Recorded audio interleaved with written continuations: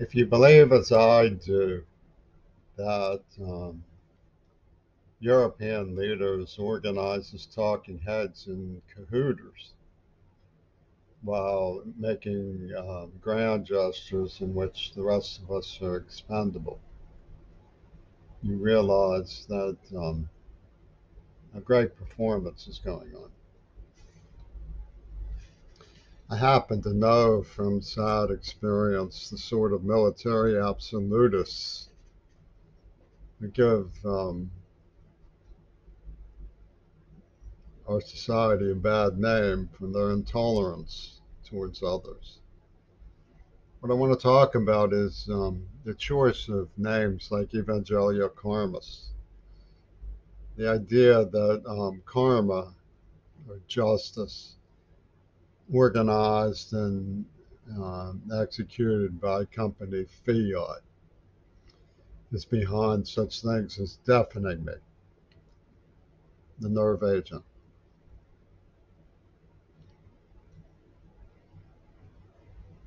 Just desserts as part of a program.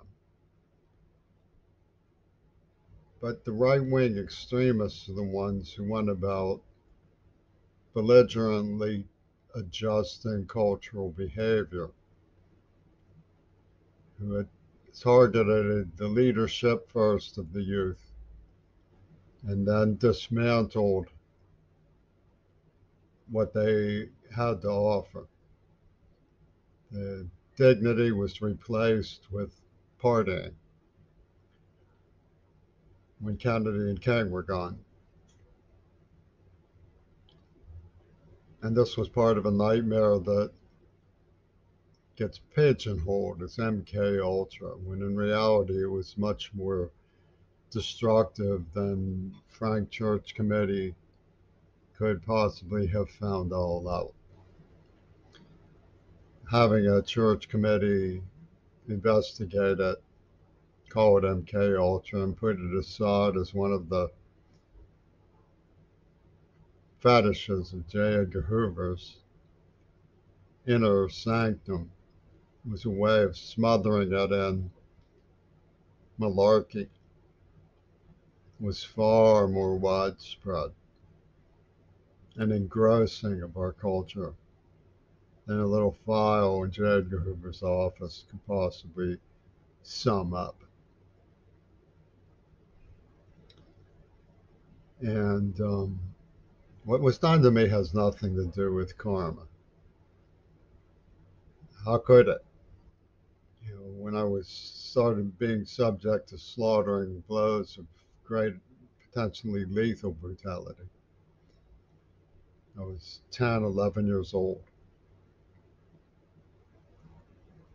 They forcibly indoctrinated me with behavioral modification that included the implant of a neuroplasm. And they assigned to themselves, as poachers, the status of observationing beneficiaries. Warlords on high, amused and interested,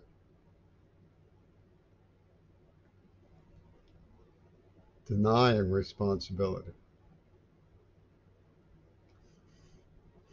What I'm driving at is, for example, what Rosa did. She said if I hadn't been a jealous boyfriend, she wouldn't have done what she did. But the truth is that they had an agenda, and it wouldn't have mattered how I behaved, no matter how scrupulously I conformed to their notions of correctness. They were going to do what they were going to do, and that was fine. They had me birthed, positioned, identified, earmarked, and altered. What one wag called adjusted American.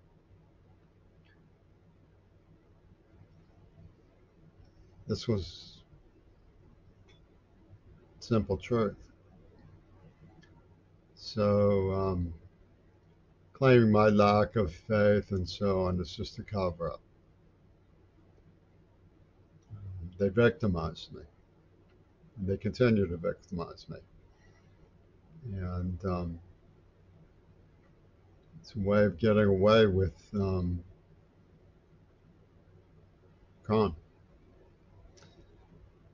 And to call it an operation of justice, or justice or karma, or divine law, or any of that, it's just ransacking the benefits of having frightened people into conformity. Because people who can get away with laughing at something like that, in my opinion, have abandoned principles of their offices. And that's where they all come from in Seattle. I don't really understand how all of the points and angles came to converge on one pedestrian. The argument that they make is something about some specious idea of John Lennon. Well, logically, if a deaf person is tortured and molested and some tyrant brings John Lennon's name into it, the answer is simply to note how it operated. But the people who did it had in mind a production situation, that what happened was not going to be considered. And it's the same story, no matter what I had done. Walking to school and being attacked blindsided is not a form of karma. I hadn't even gotten involved with their hanky panky.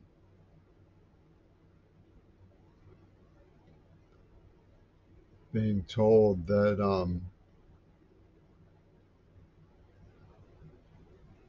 a violent, malicious, neurologically destructive, prior meditated attack on somebody's last hope for dignity in a relationship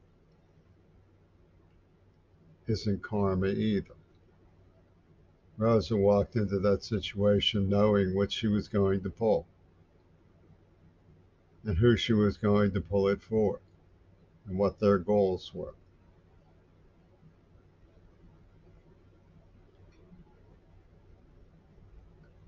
So it's not that I hope anybody can undo the damage of the crime that was produced and stage managed and directed by this society and its farcical claim that it doesn't torture people. It's a farcical claim. They brutally molested me. It wasn't karma for drug use. They forced those drugs on me. They were going to make sure. They nearly killed me, making sure. They used every form of brutality and terror, making sure. And even when I didn't go along with it, they poisoned me. As you can see from what they did when I came back to Seattle, when they took me camping and poisoned my food for the TU lip revolution they were up to. I, I don't credit. I have very little enthusiasm for you know, editorializing. I find and see. These people are damaged. And what Russia's doing is just cahooters and the whole thing.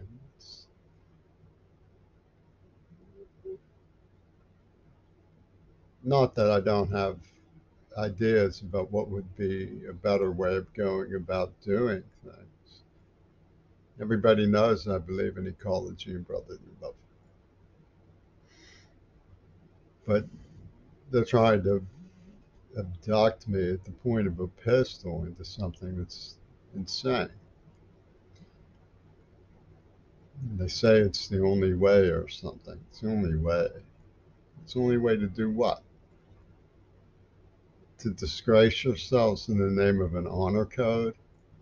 Because that's what they did. Karma is what they mean by karmatic justice is disgracing themselves in the name of an honor code. Because what they did to me was disgraceful. And then to claim that they didn't, it's not worth 2 seconds of time. Yet they want to hear it all the time.